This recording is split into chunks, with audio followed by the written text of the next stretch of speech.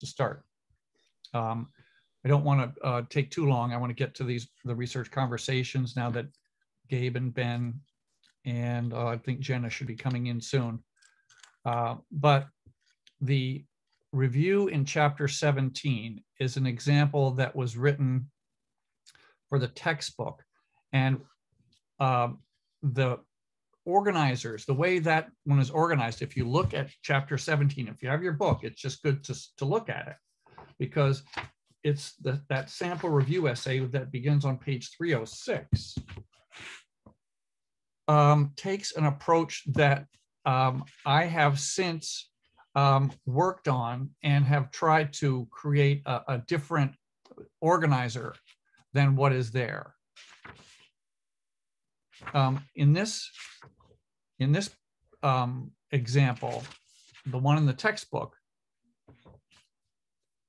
the paper is divided into how many studies?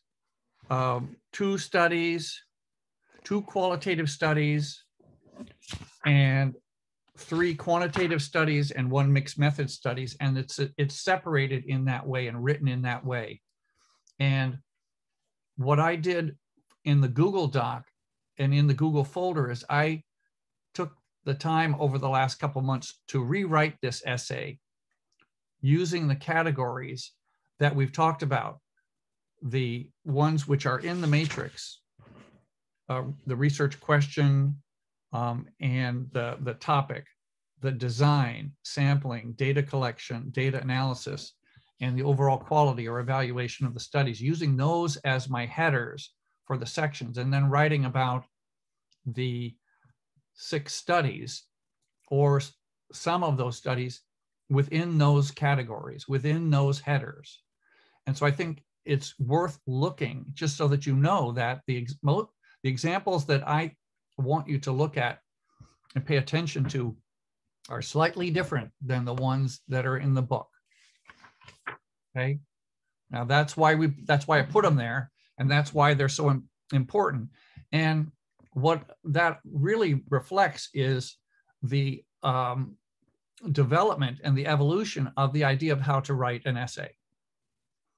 And so I think what I've done is used that organizer for a reason, and that is so that you can really, so that we can see the kinds of understanding that you have of research design and of sampling and of measurement a little more clearly. And so you synthesize around your articles around those different categories.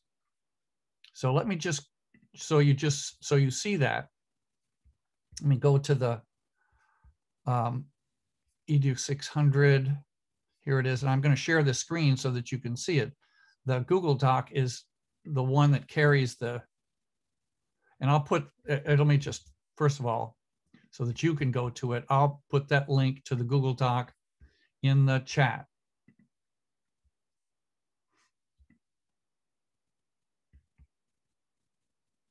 And everyone should be able to use that.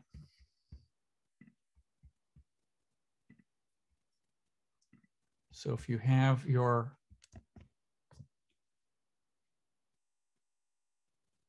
Google open, you can go to that, and I'm going to share that on my screen now, so you can do that independently, but I'll just show you where I'm at here.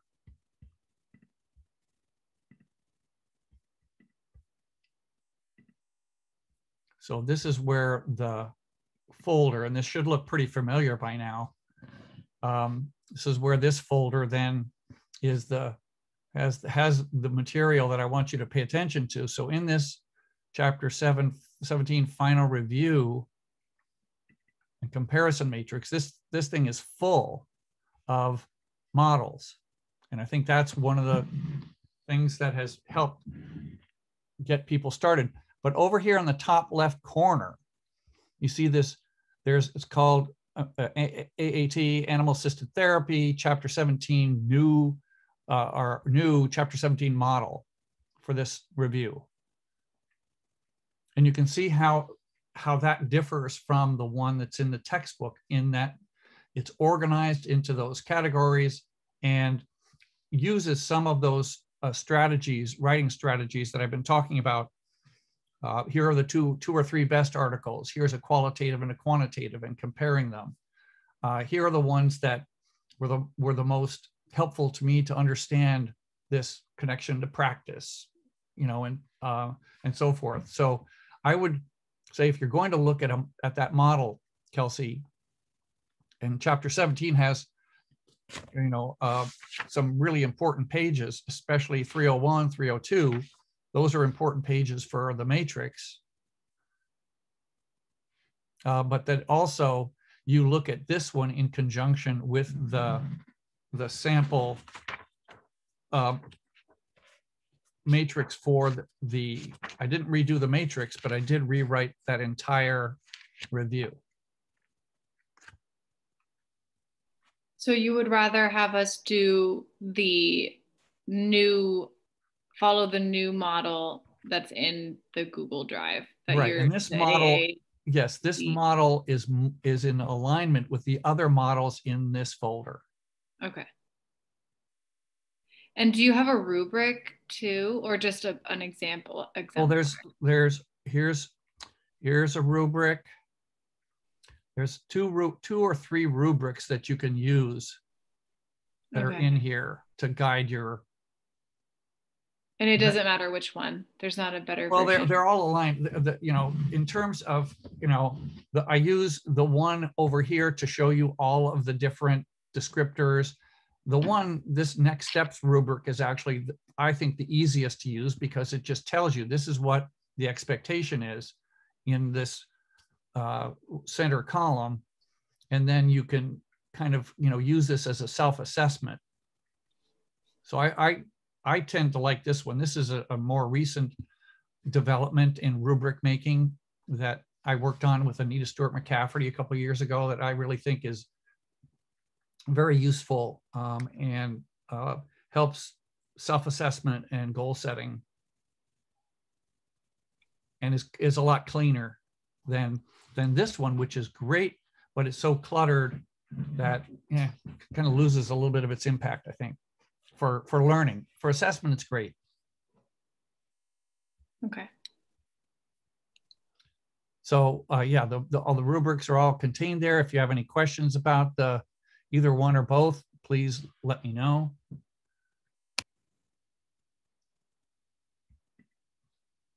Okay. So what I want to do is just go right ahead and have the start here with, I've set up if any of you are familiar with Jamboard, who uses Jamboard? Okay, so Jamboard's a posting Google app, and so I've set up a Jamboard for feedback for Gabe and for Ben. I've set Gabe's up already, so I'm going to volunteer you to be our first, if you would, Gabe. Sounds good. And so what I'd like to do is to just, again, let me just quickly show you here's the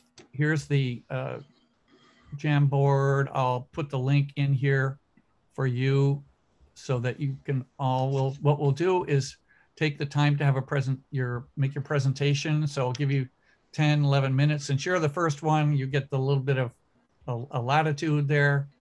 And then we'll stop, have some questions, and then we'll take a 5 to 7 minute break to do the feedback. So maybe I'll wait. So I'll wait. No, I tell you what, I'll do that.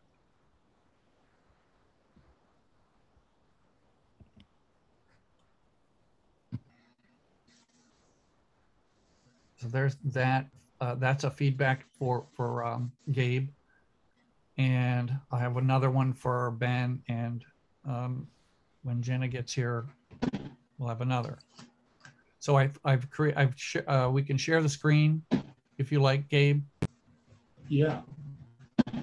So if you want to take a minute to get ready. Oh no, I'm good to go. Great.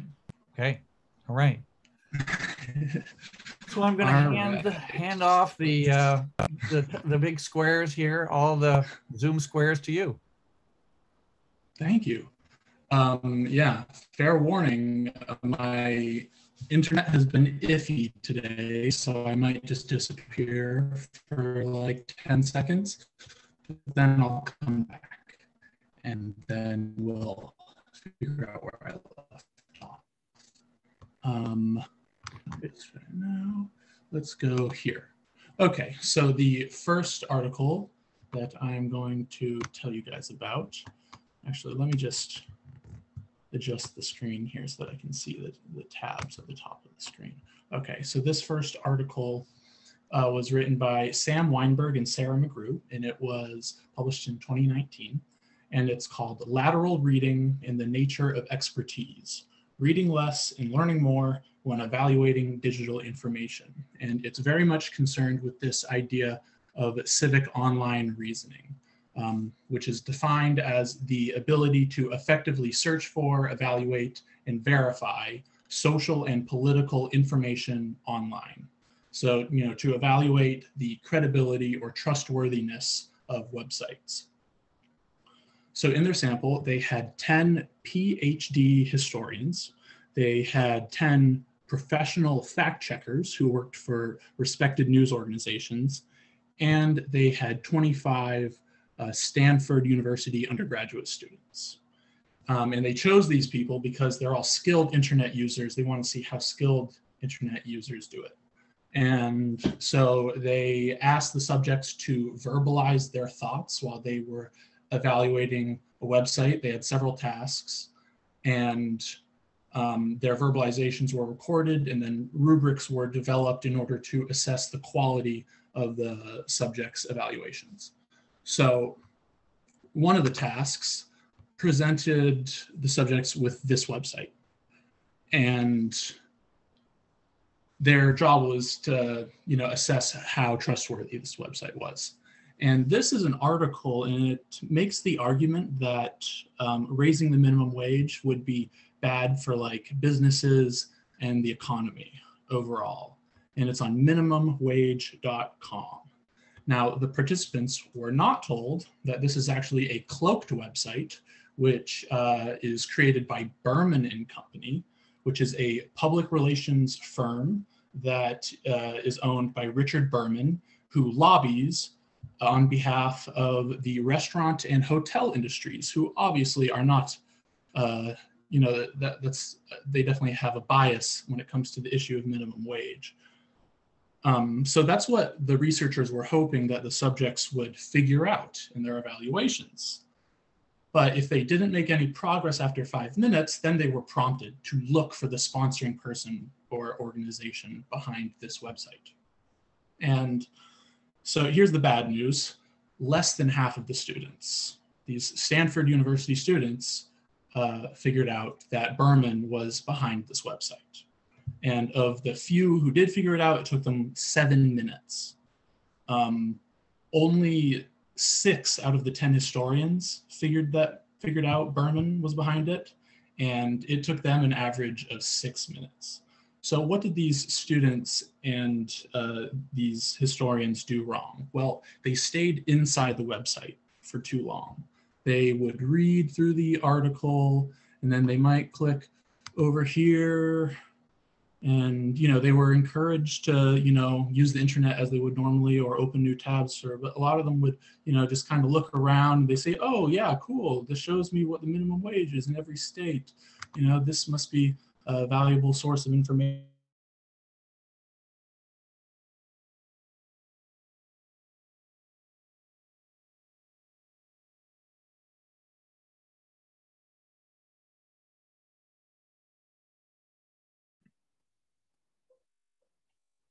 We'll be patient here. I think we just lost Gabe, right?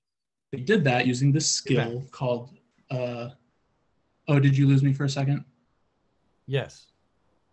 Okay, where did I leave off? 20 seconds ago. Okay, cool. What was I saying around that time? You were just beginning to talk about this page. Okay, gotcha. So yeah, basically the historians and the students hit a dead end because they stayed inside the website for too long. But the good news is that the fact checkers every single one of the 10 fact checkers figured out that Berman was behind this website. And they did it in an average of 3.5 minutes. So way faster than anyone else. And the way they did that was by using the skill lateral reading. And this is what I think, I really want to like teach my students. So the way that they do it, lateral reading really means opening new tabs and seeing what like other reliable sources on the internet have to say about whatever is behind this website. And so a good starting place is to go to the About tab.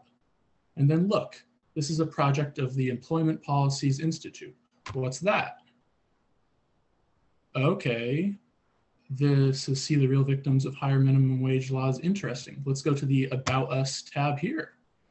And then the fact checkers who were talking while they were researching, they were like, well, this is no help at all. This doesn't really tell me anything substantial about the EPI.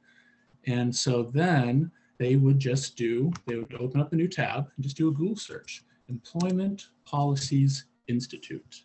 And then they would scan the results page. They wouldn't just click on one of the first links. That's what a lot of the students did. Instead, they would go down, they'd see the Wikipedia, and they know Wikipedia has flaws, but they also know that it's a good starting point for research. So they would right-click, open it up in another tab, but continue to look for more reliable sources. New York Times, fact checkers have a specialized knowledge of what news sources are reliable or not. And most people generally agree that this is a reliable source of information. So they would do that. They might go to the second page of the Google results even, which like no one does. And then they would explore, and then Wikipedia just lays it out. This is here, the staff all work for Berman and Company, which is a public affairs firm owned by Richard Berman, who lobbies for the restaurant, hotel, alcoholic beverage, and tobacco industries. And then they can go over here into the article and do Command F and just search Berman. And then, oh, look, Richard Berman has made millions of dollars in Washington by taking up the causes of corporate America. So these are the skills that fact checkers use, and they got good results every single time on all the tasks. Okay, so now let me tell you about my second study.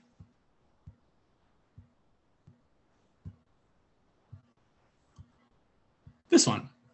So this was written by Sarah McGrew and Virginia Byrne, and they published in 20.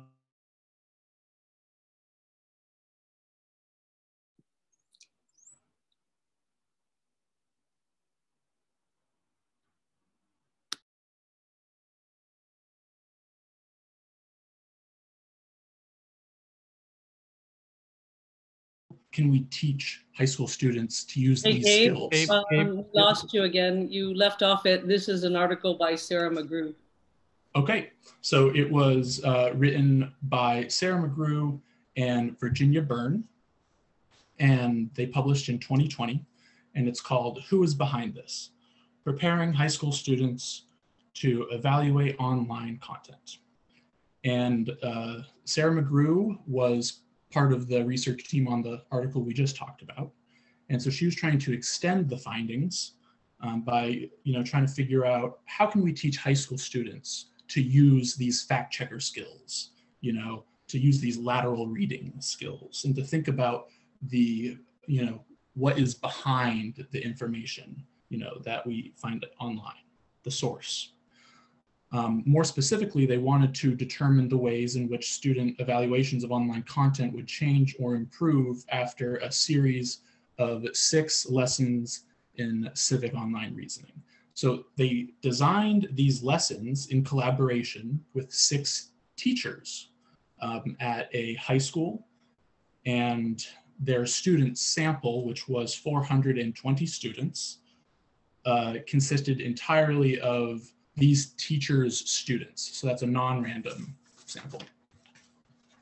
And the way they did it is they administered equivalent pre and post tests where students would have to complete constructed response items. And they would do that, the pre-test before the 6 lessons and the post-test after the 6 lessons in civic online reasoning. So the research discusses 2 of the constructed response prompts that students were given, and I'll tell you about one of them.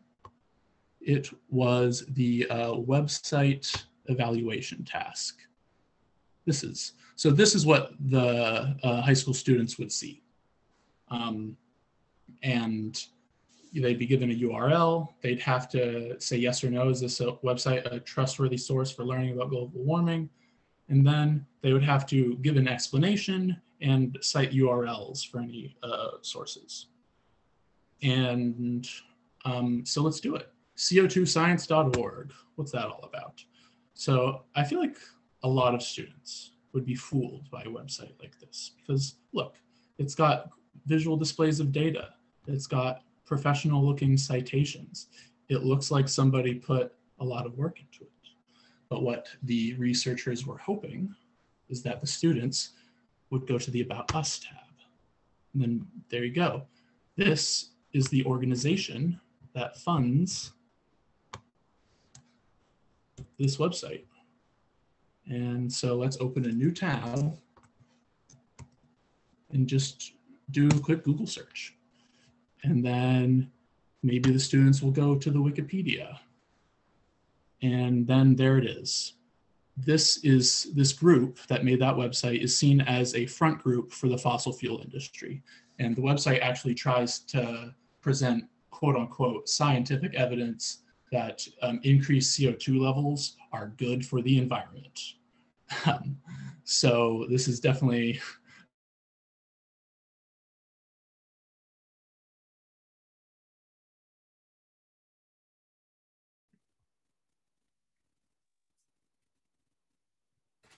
Oh, we're missing those.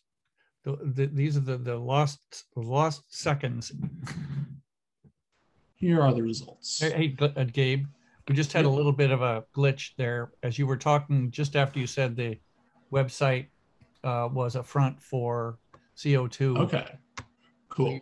So yes, gotcha. So they would hit the Wikipedia page here. They'd figure that out, and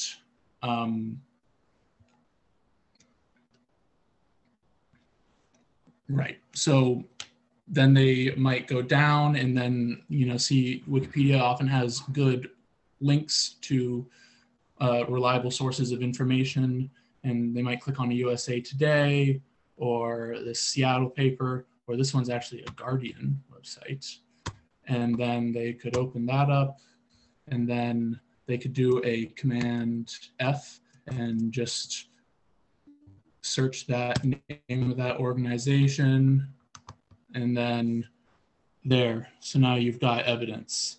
They've insisted wrongly that carbon emissions are not a threat. So now the students would have hard evidence. So, right, that's what researchers were hoping students would do more on the post-test. But here are the results. So you can see the students on the pre-test, light blue is pre-test, dark blue is post-test. So students on the pre-test, 0% of them successfully use lateral reading skills, and that went up to 5% on the post-test. You can also see there are a lot more unsuccessful attempts to do lateral reading than there was on the pre-test. And also there was a lot more people who clicked the About Us tab. That's what that increase signifies. You can also see that the number of students who evaluated the website on the basis of its contents, who stayed with too long inside the website and were not really focused on the source of the information, decreased significantly from the pre-test to the post-test. But you can also see that more than half of the students were still not using any kind of focus on source in their evaluations on the post-test. And so the researchers they suggested that maybe 6 lessons spread out across a semester is not enough to really get students to hone these skills. All right, just have to stop the share. All right, and that's it. Great. Well, thank you. If that's the end, let's give him a thunderous round of applause, everyone. Yay. That's awesome. Thank you so much, Gabe. That was great. And you know what is so fantastic about the topic is that you found something that was immediately useful to you in this. It seemed like this is something, and I was really kind of wondering if this was going to be something that would, you'd find, and you hit it. And this was really an interesting point because this is something that I haven't seen actually done before as a topic, and I'm a little surprised now. So that was really a great, connection of the two, making this what looks like a really theoretical activity, something that really hit home. So thanks for doing that. That's a great topic. The question I had was, I like that you concluded the second one by looking at those bar graphs, which were really convincing. You could see the changes there and the comparisons. But back to the qualitative study, you talked about the people in the study, but how did they actually do the analysis? What did they look at? Did they interview them? Did they look at where they clicked? What was their actual the researcher strategy there for data analysis? Yeah, so they recorded, they asked every subject to verbalize their thoughts while they were evaluating websites. Those verbalizations were recorded with like audio recording, and then the researchers listened back to those, and they developed rubrics so that they could basically rate the scoring ability on like a 5-point scale or something. Okay. And so did they use those scores to do the kind of their analysis, or was it more of the recordings and that kind of stuff? I was just curious because the qualitative side of that is really interesting because they're talking about they'll be able to talk about things as well. Yeah, I mean, they also present a lot of thick descriptions, meaning quotes from like what the subjects were saying while they were speaking, and they really derived a lot of their points when they're trying to figure out, what are these fact checkers doing so well. They were able to kind of draw those conclusions in that way. Another thing that they also did for measurement was they measured the amount of time that it took the subjects to achieve, like how many seconds until they reached a goal of like finding out who was actually behind the website, and they compared those. Right. Yeah, so like for the subject we were talking about, minimum wage, the minimumwage.com one, score of 0 was, they evaluate minimumwage.com based on surface features. They don't identify the connection to the Employment Policy Institute. And then the highest possible score, which was a 4, was, they determined that the Employment Policies Institute sponsors minimumwage.com and is a front site created by Berman and Company, a public relations firm. Thank you.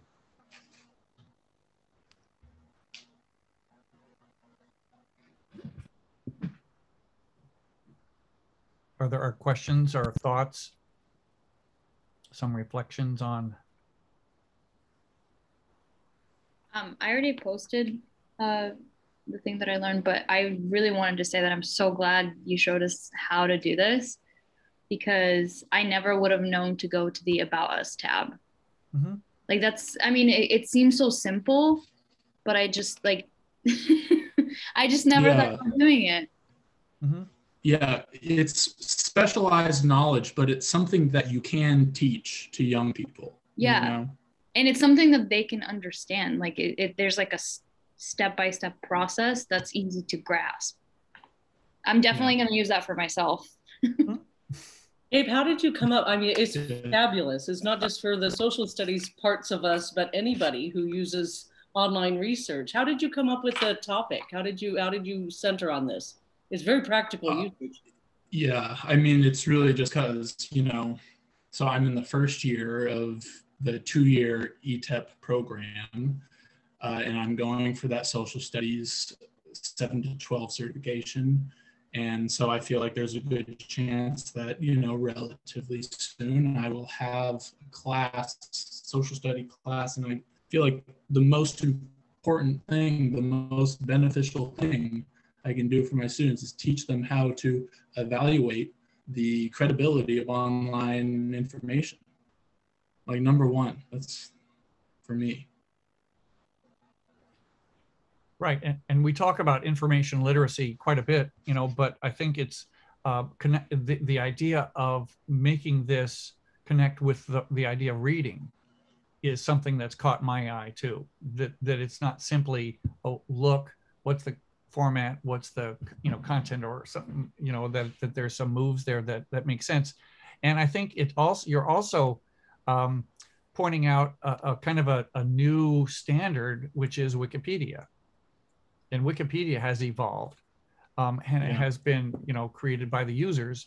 And I just saw I was watching the Trevor Noah show, and he interviewed the woman who's the CEO of Wikipedia about where are they now, how have they arrived there, and what are they trying to do.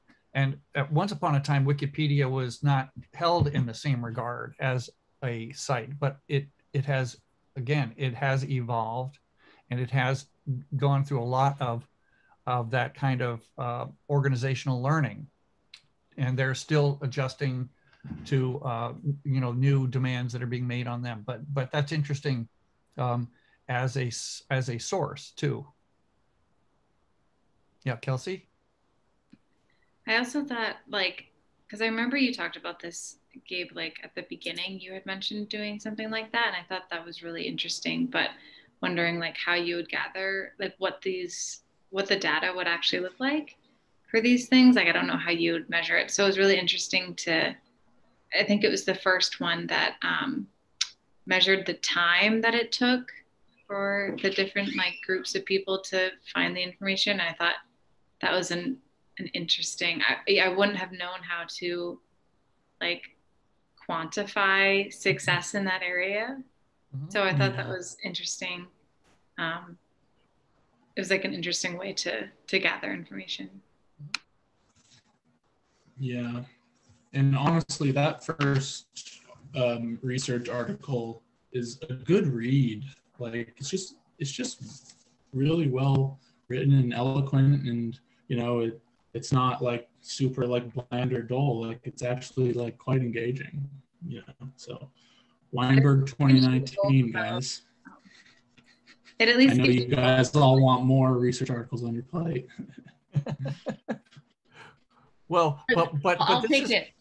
But this hits a universal theme, that is, we're all technology users now. I don't know that there's anyone in this class or in any of my classes who is not on their computer searching. And so the idea that we know all about searching is certainly been challenged by the kind of research that's being conducted, because they're looking and they're trying to figure this out, in terms of, learning, but also for the, and with that goes the content of the websites. And so you have my attention because I'm doing the same thing. Searching is a deliberate part of this class. So thank you for that. I appreciate that. I'm looking forward to seeing your paper and transferring some of the skills into future classes. So let's take, so what Ben, I'd like if you would get ready, and everyone can take a 5-minute break. If you want to walk away, take a break, that's fine. But also go to the Jamboard if you would, and leave two posts for Ben that would be, yeah. So there's 4 pages there. There's a one thing I learned, a question I have, a resource you might want to use, a connection I made to my practice are some of the prompts that are there, or you can make up your own. But that's the feedback I'd like for us to use, or the prompts I'd like us to use for the research conversation. So thanks again, Gabe, for getting this started. Let's come back at, let's see, my iPhone says 5:41 at 5:46. So take 5. Ben, you can get queued up, but everyone can just take a breather. Okay.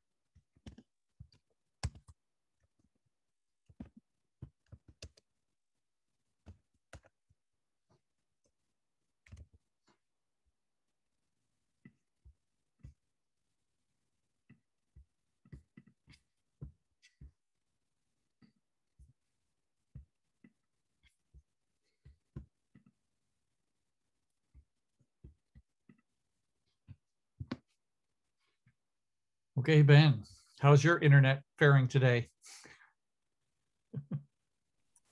Mine's great. I live at the school, so it's always high speed. If it goes out for even a second, the dorm kids flock out into the common room like like they're by the gods. Open rebellion. It's pretty funny. Yeah, it's pretty funny. That is funny because they're all in their rooms gaming away or something. Too many of them do that. Yeah. So. Well, I mean, you need it. That's what you expect the service to be there. Yes, that's true. That's true. Great. Well, thanks for doing this. Appreciate it. So are you at the beginning of your degree? I think. Did you transfer in some courses or? I'll be transferring in like 12 credits from UNE. Okay. And so I have some of them about halfway after this course or something like that. Okay. Yeah. Good. Let me just talk to Jenna a little bit. Hey, Jenna. Hey, Jeff. How are you doing? I'm good. How are you? Good. All right. So we got this off the ground. Thank you for volunteering to do this. Yeah. Yeah. 10 minutes? It was about a little bit longer than 10, but I'll put I'll wave at the 10-minute mark. Okay. I mean, okay. You guys, you being starting this off, and I think I'm going to have people in groups, so it can be a little bit longer than 10 minutes. But when I say 10 minutes, it helps keep it tight. Okay. I'm not sure quite where I'm going to fall. Well, like I said, I'll be certainly more able to give you some time. But here's a strategy. You know, when someone says you have time and then you have questions, just if it's time, then wrap it up. And then when someone asks you a question, say, and here's something else I wanted to say. I love that strategy. So, you know, hey, the floor is yours, use it, you know. Politician style, huh? That is exactly right. That's, I'm a research politician, you know, whatever you want to say. Yes. my background's in public policy, so that's Right. The mic will come back to you, and so just hold on to it. all right. Great. Good. All right.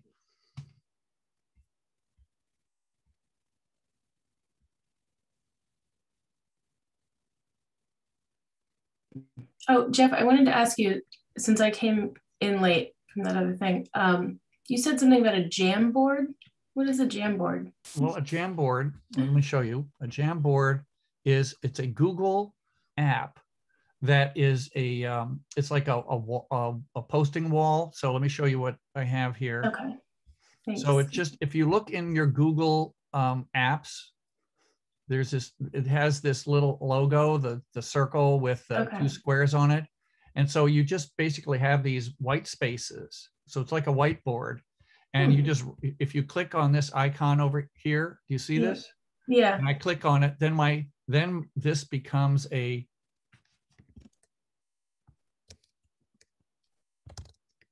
I just leave it, I post that message, and or I can leave a note.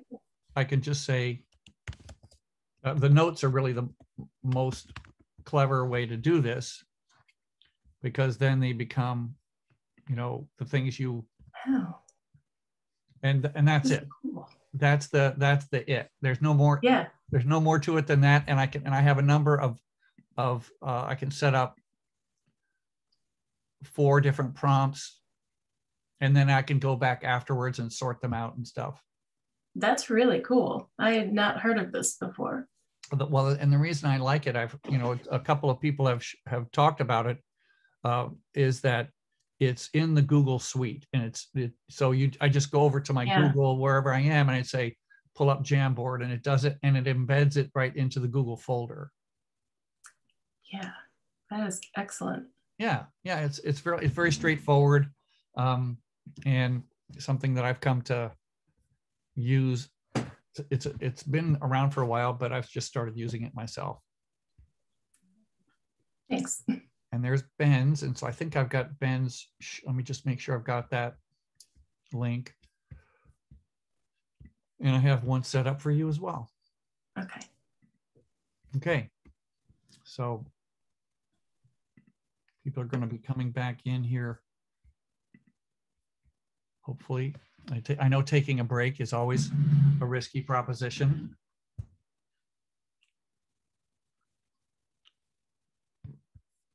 But I'm going to go ahead. Let's see, everyone. I am going to put the Jamboard link in to the chat. And Ben, when you're ready, we're ready. Okay. Can you see my screen? Yes, Okay. I can. Yep. So I think actually having Gabe go first makes a pretty good transition for my topic.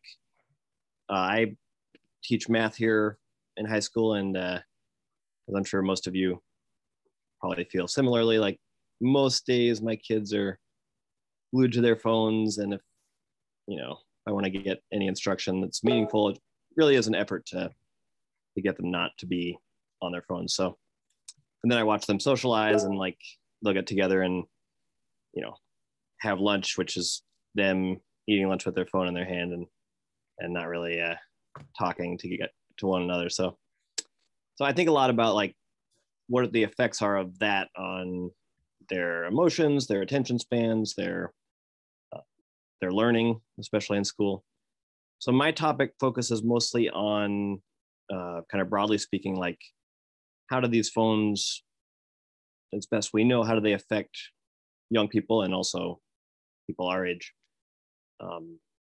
So the two articles that I chose for today, one looks at kind of a comparison between cultures. So looks at a Chinese population and a British population, and I'll describe more about that in a minute, but kind of looking to see, like, is there a difference culturally between habits and perhaps adverse effects and their personal thoughts on phones and their use and how they impact their lives.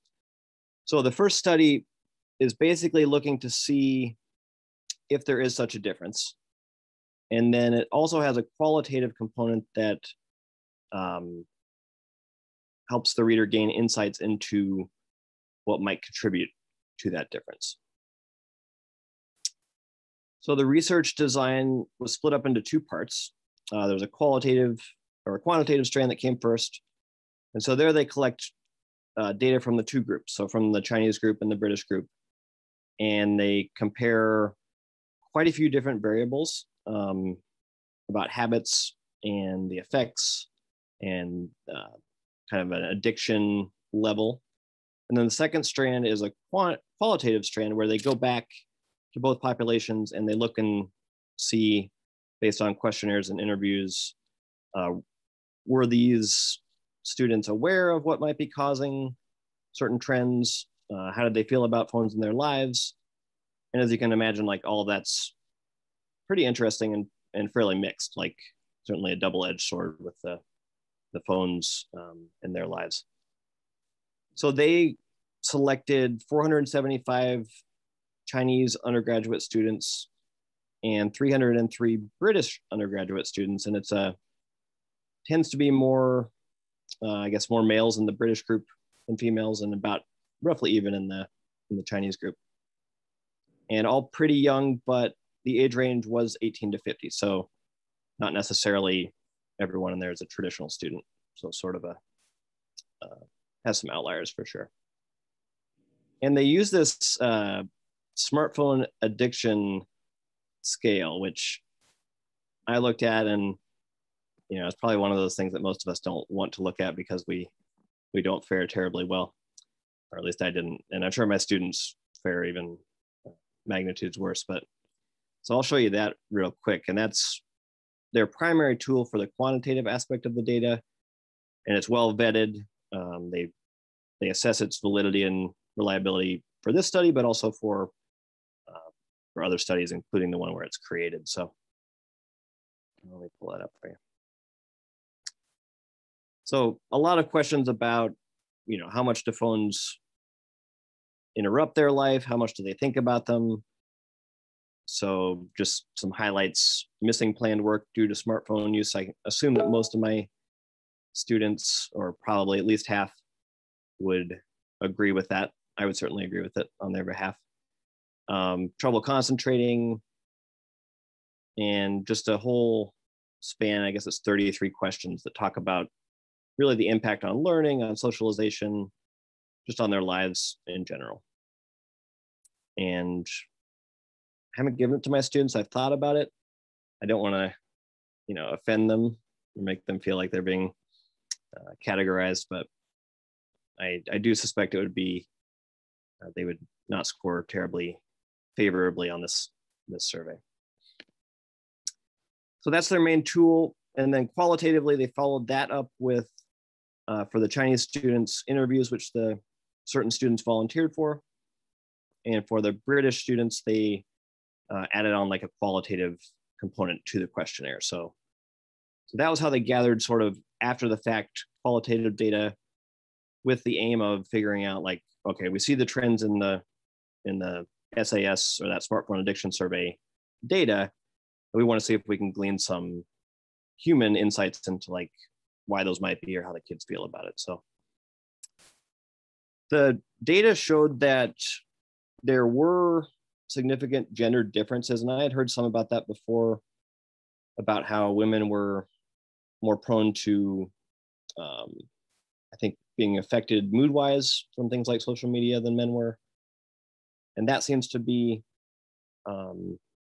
somewhat correlated with what they show as far as women scoring more highly, at least in these two populations, for smartphone addiction, quote unquote. The British scored lower on pretty much all of those parameters. So that hones in on like the focus of the study, which is to look at, is there a cultural difference? And they found that there seemed to be one based on their data. And one of the stronger potential causes of that was that the Chinese, for the most part, or my understanding based on these articles, is they don't really have access to smartphones like we do when they're at home. So they might use their parents on the weekends for gaming. Like that was one example. I think for the most part, they don't get the phones until they go to college. So it's kind of like the, the Amish have the room springer where they live this very tight life and then they have a year to go drink and date and try everything they want to try. And so it kind of reminds me of that, where that's what they suggest is potentially responsible for that big cultural differences, is the fact that they don't have any regulation, they have a lot of regulation and then suddenly they don't. And whereas the British, and I would say the Americans too, for sure, like we tend to grow up with these things. And so maybe in that sense, we learn a little bit more how to regulate them, and certainly don't feel like we're being set free when we get to college. So that was my first study. I found it pretty interesting. I want to show you one table from it that didn't include the US, unfortunately. I'd like to see how we rank on here, but it talks about different populations, different cultures, and then by male and female, basically the amount who hit that threshold for being quote unquote addicted. And that threshold, it does differ between some of these places. But it was interesting to me, like the Germans seem to be quite low overall, and the British and Chinese were among the higher. So I didn't look into it, but I wondered why. I have cousins and an aunt and uncle in Germany, and I wondered why that might be better than it is here in Britain. So that was interesting to me to see how that differs by culture. So my second study it's an interesting topic, like kind of talking about the effect of having a phone by you on your learning, but also talking about the effect of taking the phone away. So like as the teacher, you see the detrimental effects of a phone perhaps when it's with them, and you think, oh, I'll just have them leave it by the door or in their bag. And so this study does investigate that aspect too, like, well, that's going to cause pretty reliably an anxiety spike for the students. And then anxiety, of course, inhibits memory and learning in general. So I'm not sure how you win that balance. But in this study, they look at the effect of smartphones on memory recall. So that's kind of their main dependent variable for both, I would say, both branches of the study. And on the second branch, they look at a combination of variables, so affective states, so like emotional state, is the person anxious, calm, depressed, and so forth. And then phone conscious thought, and that just refers to, are you thinking about your phone even if it's not with you? And then the smartphone addiction. So again, coming back to that, actually that same scale. So those three variables and their influence on memory recall. And they sampled a smaller group, so 119 undergrad students in an Asian capital city. So based on the first study, I felt like it was probably a pretty good population to sample, just because based on that chart I showed you, I think it's fair to assume that this group would have a pretty high smartphone use and potentially qualify for the addiction category. And then they assign students to either a low phone use group where they have the phone like far away or maybe not with them at all, and then a high phone salience group where it's on their desk or in their hand. And then they compare these different parameters based on those two group separations. So they use the smartphone addiction scale. Again, they use, I don't know if you say it, PANIS. It's like a psychological, pretty well vetted scale. And they look to see, okay, did having the phone nearby make these outcomes worse? Did having the phone farther away make these outcomes worse? And they really found that the absence of the smartphone, so I think as one would expect, like not having it nearby resulted in better scores overall. So tended to be higher memory scores if the phone wasn't with them. And they also found, somewhat contradicting, that having it far away also created a spike in anxiety, but didn't seem to affect the memory as much as they thought it might have. They didn't find any significant correlation between the addiction and the memory recall. So it didn't really seem like being addicted to one's phone was bad for memory, which I thought was interesting. It was more like if it was nearby or far away, and it's kind of a distracting pull, even if it wasn't actually being used, which is kind of crazy to think about.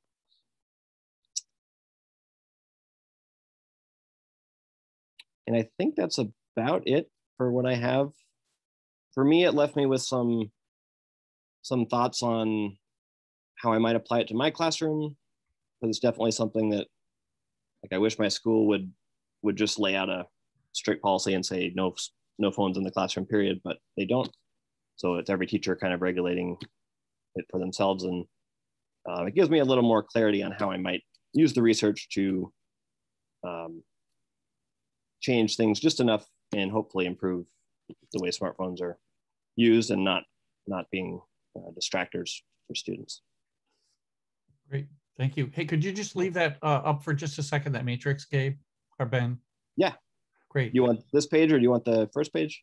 No, this one's good. The mobile phone's effect of presence on learning and memory. So just go up, there you go, stop it right there. So congratulations, yay, good job, fantastic, really fantastic. I'm impressed by the fact that you have such a great command. Everyone does.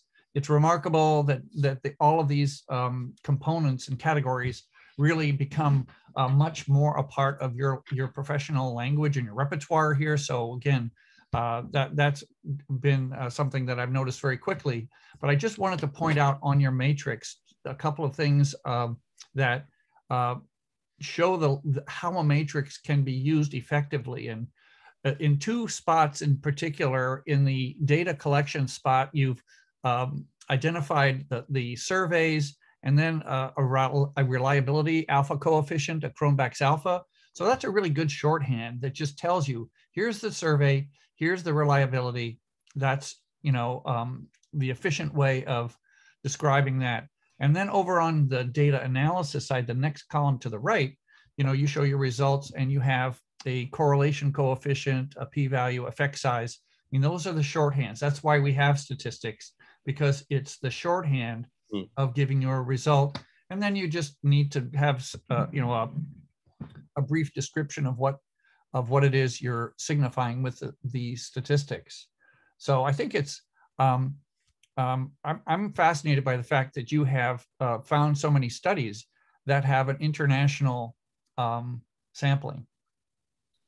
Yeah, I would say actually that there was really no scarcity at all. I mean, I ended up with my 6 studies partly after culling through a bunch that I felt like maybe weren't relevant enough. So, there was some from Africa and some from Indonesia and some, really all over the place.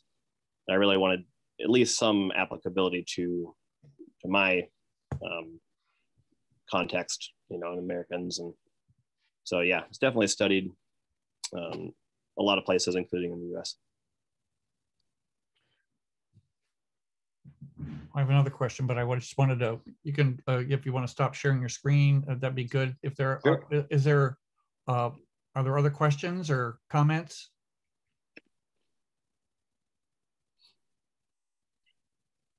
Who here has a policy that's clear, that is, so Giovanna has a policy that is there published for people to follow, right?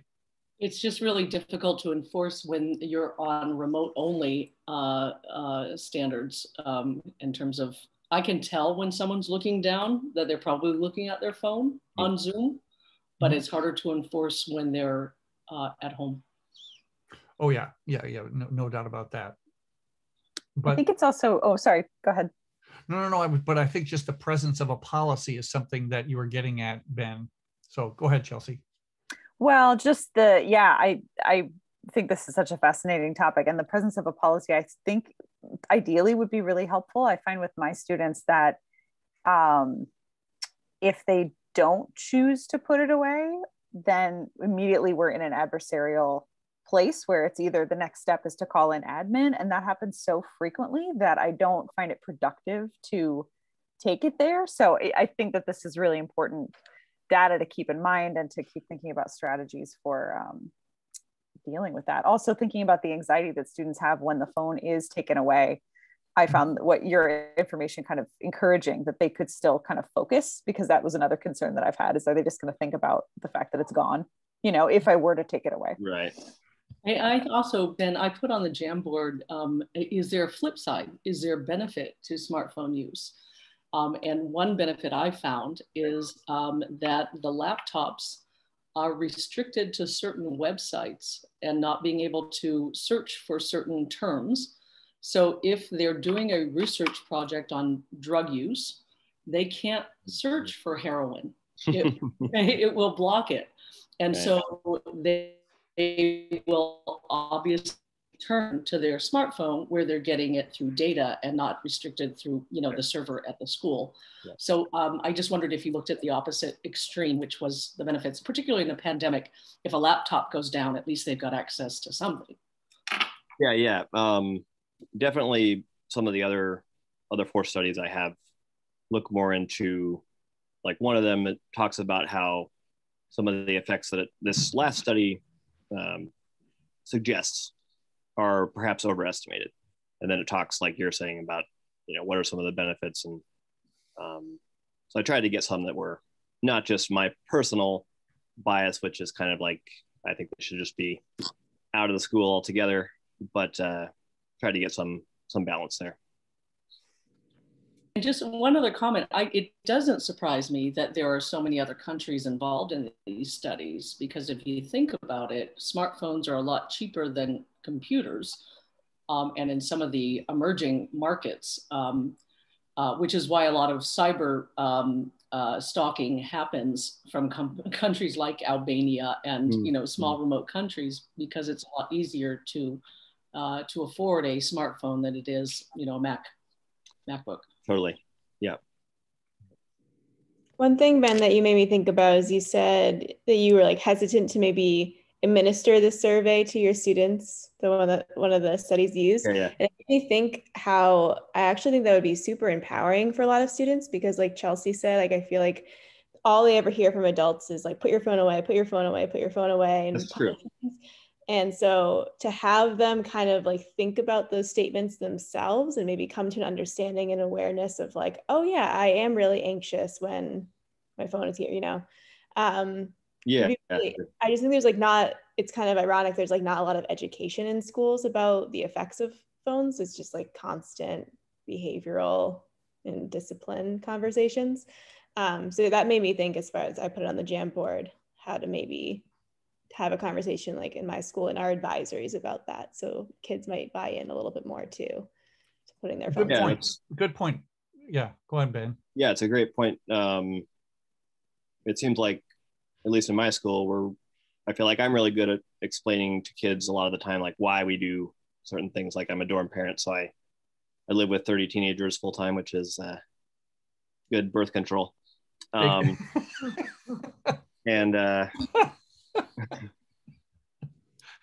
so we try to focus on why we're doing certain rules, why we're not doing certain things, and I think that's important. It's important for me. Like I was thinking the other day, like I was doing some physical therapy exercises and thinking, before I knew why I was doing this, it's a lot less compelling. And you learn why, and then all of a sudden you want to know, or you're just more motivated. And so I think that's kind of a blind spot for me, is like I haven't really told them why. I do just tend to crack down. So yeah, I will reconsider. Well, and also, I don't know what level you teach, but a great experienced teacher once said, why don't you, instead of putting your rules out there, have them be part of creating them? And so when I do a code of cooperation, code of conduct, whatever you want to call it, I'll say, when is it a good time to take your cell phone out? And so, when the rules get established, they were part of developing them. And so often it will look like 5 minutes at the start of class, 5 minutes at the end, if you've got to call your mother, and so you step out in the hall. And so it's sort of like with my own children, when is it a good time not to brush your teeth? Type of thing. Yeah, I like that. Yeah, Kelsey. Well, just a side note is, Lynn, when you said to come up with in the classroom, like as a group, that's something like as an elementary school teacher, that's like what always happens at the beginning of the year. Like you start out with like your classroom, what is it called? Whatever, there's like a fancy name for it. But the number one thing that you do is just be like, what do you want our classroom to look like, sound like, feel like? And like you just like go through it so that you can always reference like, look, these are the rules that we've all come up with. Like, are we being this way right now? And I think that helps with community. But aside from that, I was wondering about the first, no, was it the second article? I think that was talking about like phones being to deal with anxiety, or to deal with memory. But I almost feel like I'm more interested in attention. Like, was there any, because I know that like if I have my phone right next to me, like if I can choose to be on it or not, but like having it next to me is like, it's a thing that I'm aware of, and I just wonder, did you find any articles that talked about just like, I mean, you kind of talked about the temptation of it being close, as it being far away, but I'm wondering if there's anything about just attention in general, like are kids just like checking out because they're used to like flipping all the time through? Yeah, I did. One of the other studies talks about I lost my train of thought. Let me pull that one up, actually. Take a quick peek. Well, and in the meantime, we're not going to take a 5-minute break. So make your notes on the Jamboard. We're going to take just a minute transition in a moment. It's interesting that we've hit on topics so far that are so generative. You can see that we're really being drawn into them. So if you want to share that, but I just also wanted to say I have a student in the action research course, the EDU 643. It's also EDU 667, studying her cell phone policy in her high school with her students now. And so I'm going to make sure that I share those articles with her, but it's actively of interest. Yeah, so like I was saying, before I forgot, one of the studies talks about they have college students observe, I think, variations of other age students, so middle school, high school, undergrad, and then I think maybe not undergrad, but like nearly graduating. And they just observe them for 15 minutes while they're studying. They're told to just study as they normally would. And they're told that the purpose of their study or the research is to just see how people study. So they're not really saying like, we want to see how distracted you are, what you're doing on your phone or all that. And they do see, a marked difference in if students have a phone nearby, how frequently they're going to that and how often. And it's, I mean, it's pretty depressing. It's like, you know, within 2 or 3 minutes, you know, people go to it, and then they talk about the reasons for that, which I thought was interesting. Like sometimes it's because the students are bored, which seems pretty logical, but then sometimes it's because they find the material too difficult. So that's their way of like checking out for a bit. I'm not sure that it really does any good, but it gave me something to think about, because I always just assume that the kids are bored or not interested or whatever. Well, you're giving me, you know, maybe we'll work out something of that. The a couple of the studies I could see as I think of this could go onto the Google site or Google folders that we do have, so I could share some of those that you have, Ben, as well. So I think this is one of those we've hit a real nerve. So thank you, Ben, for hitting the cell phone nerve, which I think is all part of our makeup now. So now let's see where there's Jenna. Hey, Jenna. So let's transition right over to Jenna. Glad you could. Thank you for volunteering. And I'm sure this is going to be something completely different. I was a little worried when Ben said, you know, this is a good segue into mine. Because I was like, wow, and now for something completely different. But then you talked about phone addiction, and all of my studies are about treating substance use in adolescents. So it connects. There you go. So I'm not an education student, I'm in counseling. So so my focus is on adolescents and substance use in general, and I thought that would be a good area to study. And I wanted to see, in looking at the research, you know, what was out there for research right now, what's current as far as best practices and how we're treating adolescents now.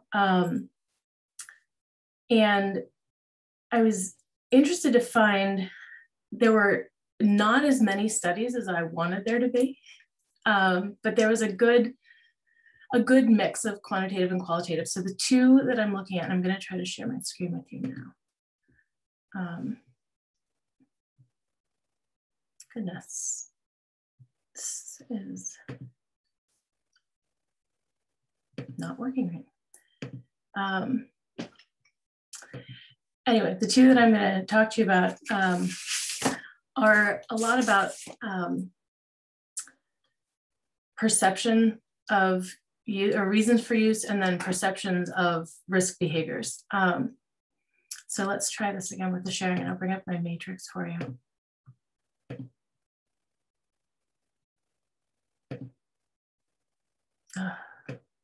I'm sorry, Jeff, this is not letting me share for some reason.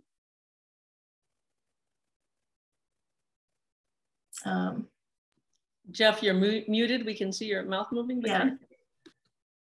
Yeah. Best thing I can do is turn it on and off. So try it again now. Okay. So if you go to that share screen, is it not seeing your screen or just not kicking? It's not seeing my screens. I'm not sure why.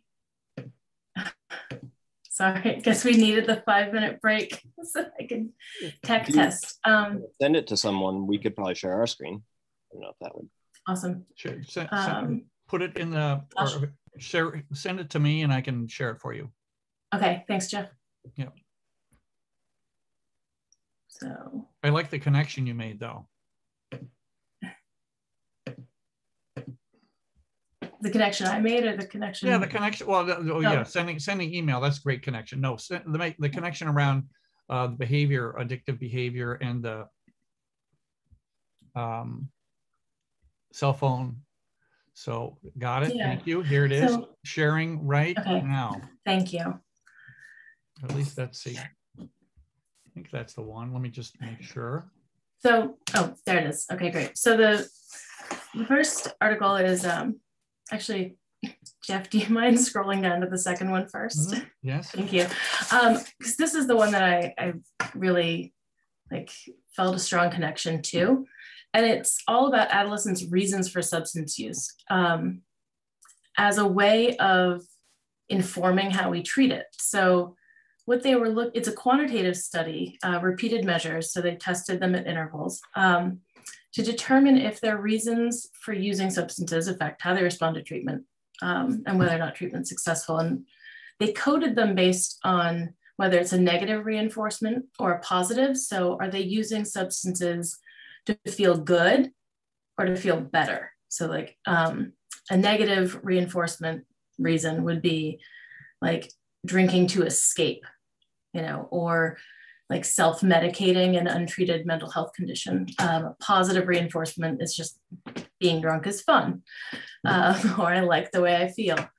And the rationale for this study was that prior research on reasons for alcohol use indicated that drinking to cope or to feel better is more likely to lead to alcohol use disorder symptoms. So they wanted to see, you know, how that could impact treatment.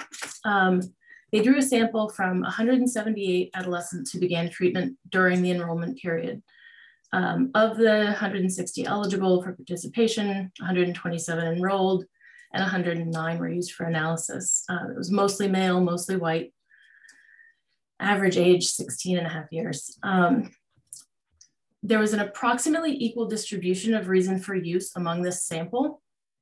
So what was interesting about that, there were no demographic differences. It was well distributed, but the negative reinforcement group had much higher rates of psychopathology, so like internalizing disorders, anxiety, depression, etc. And they also had more severe substance use. So condensing the, I'm pointing at my screen, so I was condensing the assessment they used was hard to do for this matrix. They used a lot of them, and they went into great detail about the validity and reliability of each assessment individually, which I thought made it an especially strong study because they broke it down by measure. And they used theirs, thanks Jeff. So they had these measures at intake, and then they also had others at intake and at 3, 6, and 12 months during treatment or after the start of treatment. And in addition to that, they compared what adolescents were reporting as far as their percentage of days abstinent or not using substances. They used biological verification to determine if reporting was accurate. They used a lot of statistical analysis that, Jeff, I was relieved when you said last week or the week before, it's okay if you don't understand the details of all of the statistical analysis fully, you can still talk about it. So Jeff is circling that for you. Thank you, Jeff. And what they found was that reason for use was moderately predictive of treatment outcomes. What was interesting to me as a future practitioner about the results is that the positive reinforcement group didn't have any significant benefit to standard treatment, but the negative reinforcement group had a significant positive treatment response with a medium effect size. So that existed both during treatment and up to 6 months after treatment.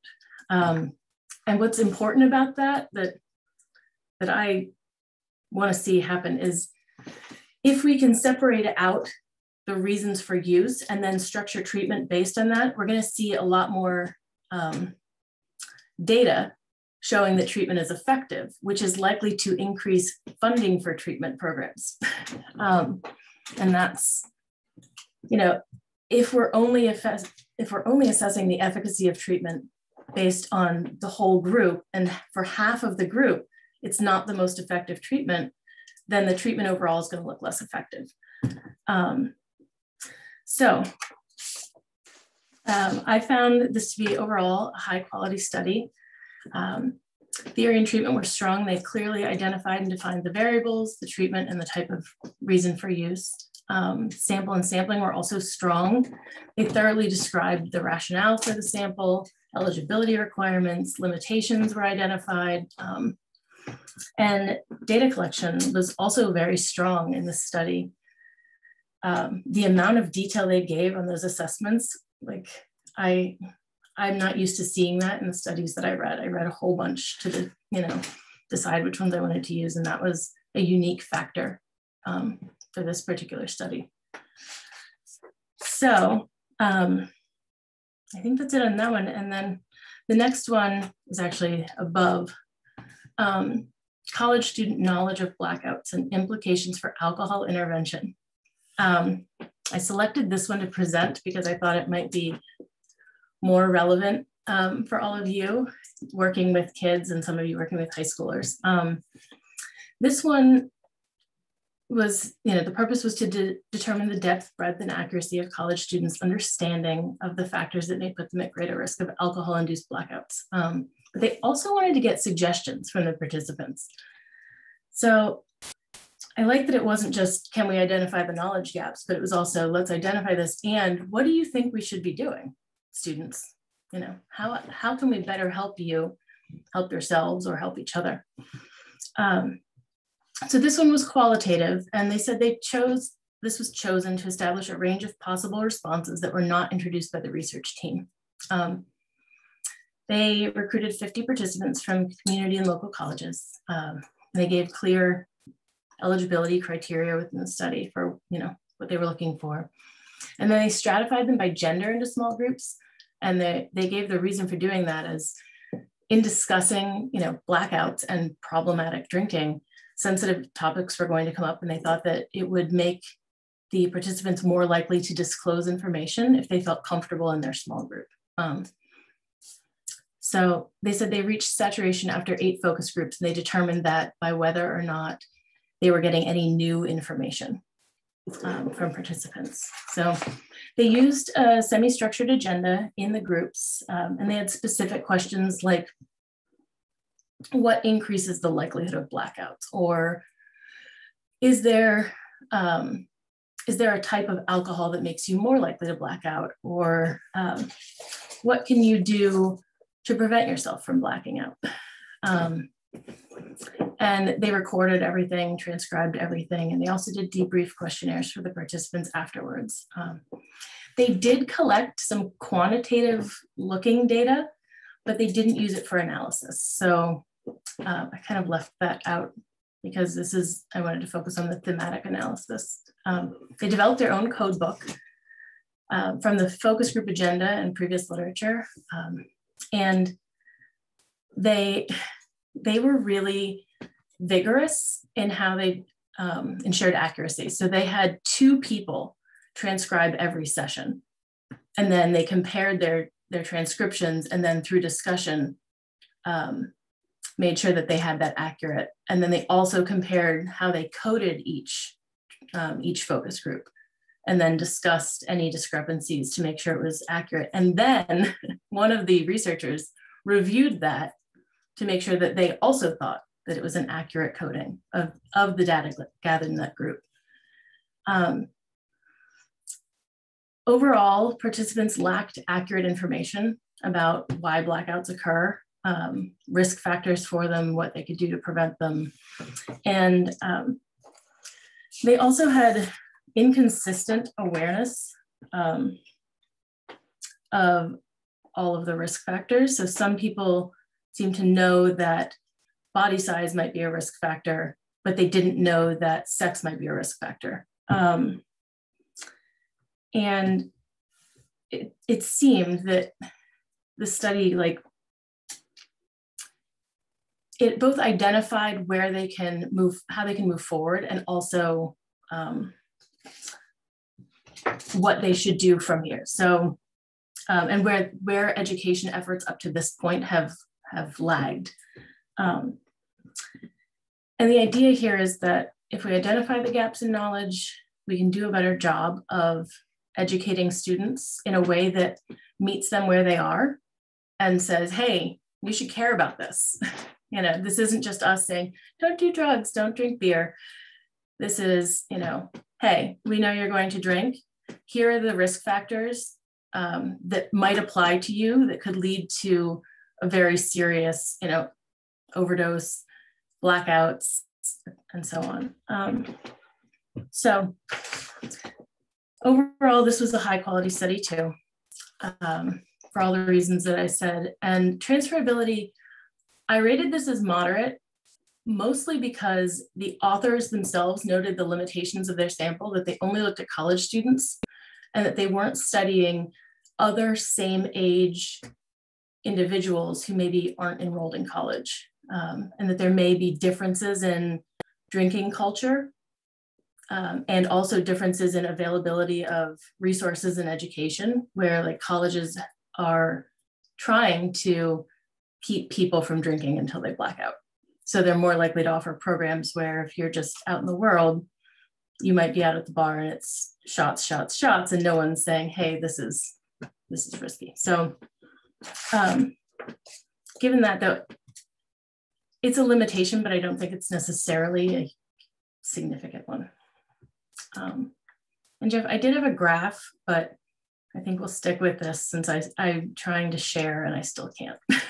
So sorry about that. I thank you for this. Again, another. It seemed like it wasn't connected, but I think there's certainly something that's relevant, and I think from both of these articles, we certainly have seen the power of the method and as well as the topic itself. So thank you. Well done. Well done. Really great. Congratulations for leading us in this conversation. So I just wanted to say something really quickly about the this notion of your let's see, how do I get that thing back? Oh, annotate. I'm trying to get my mouse so there it is. Okay, that this idea of double checking of the codes really would help to reinforce this dependability of analysis. Yeah. So I think that's something that really helps. That's very strong, and it's something that you can tell when we think of qualitative research, and we think generally of this one person is doing this work, but in fact that's not the case when you take the time to do it well. And this really is a great example here. So thank you for bringing that article. I can tell that you were curating this very, very carefully, and this is really a great example.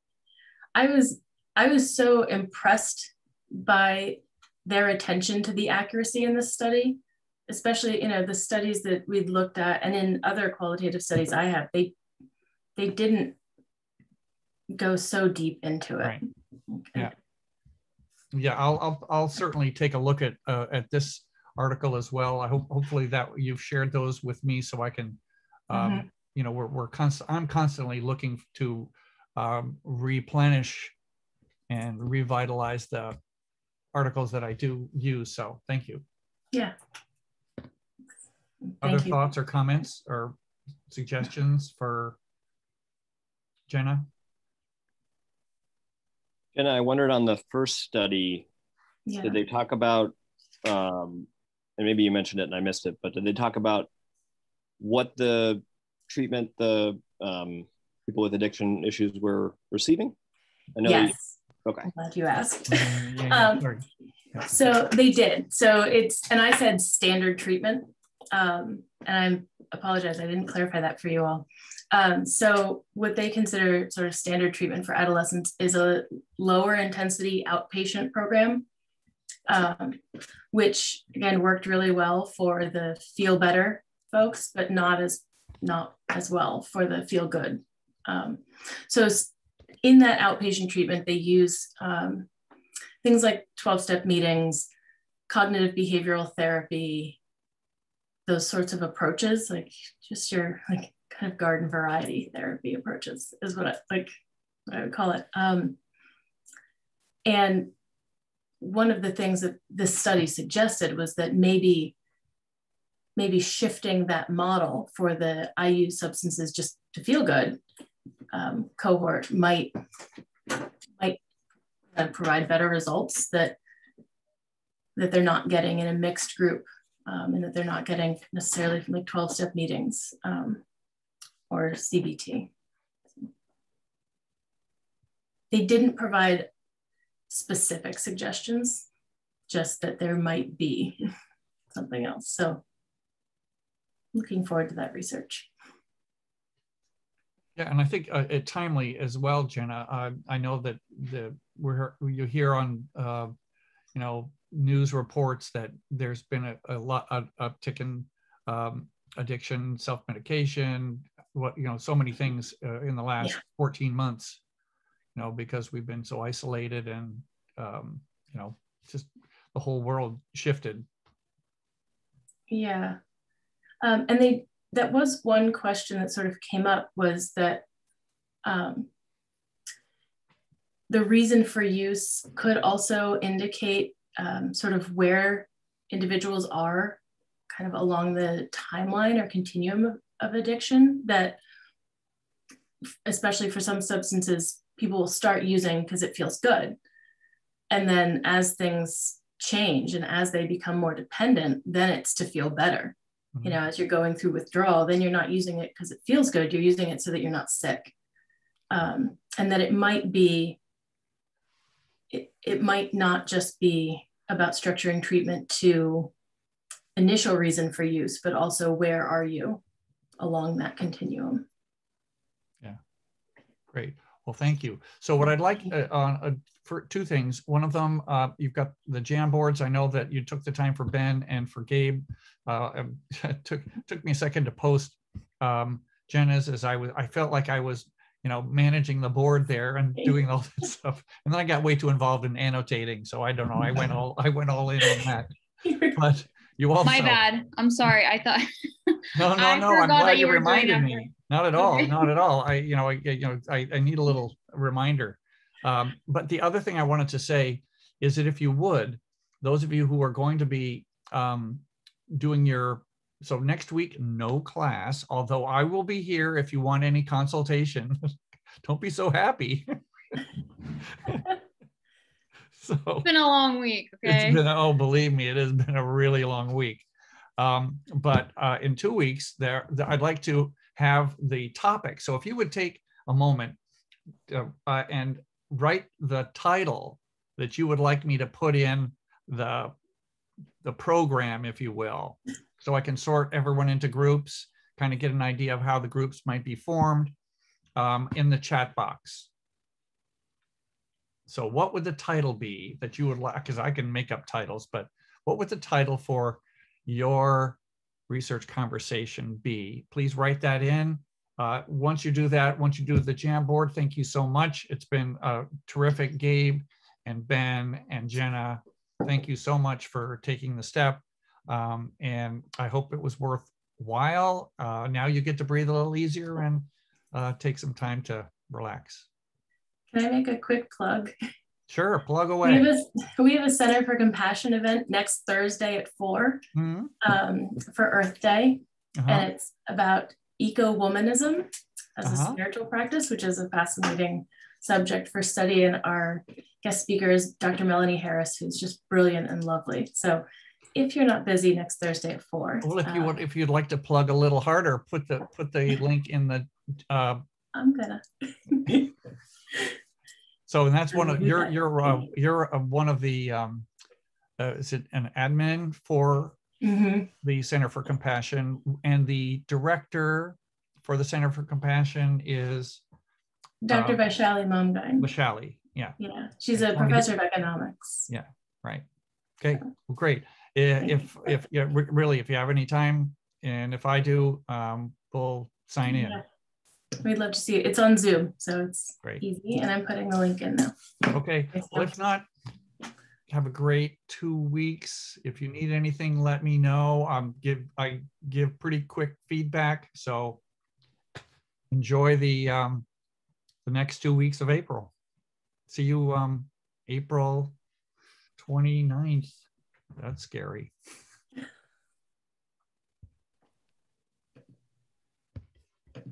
Bye, Jeff. Thank you. Thanks, Jeff.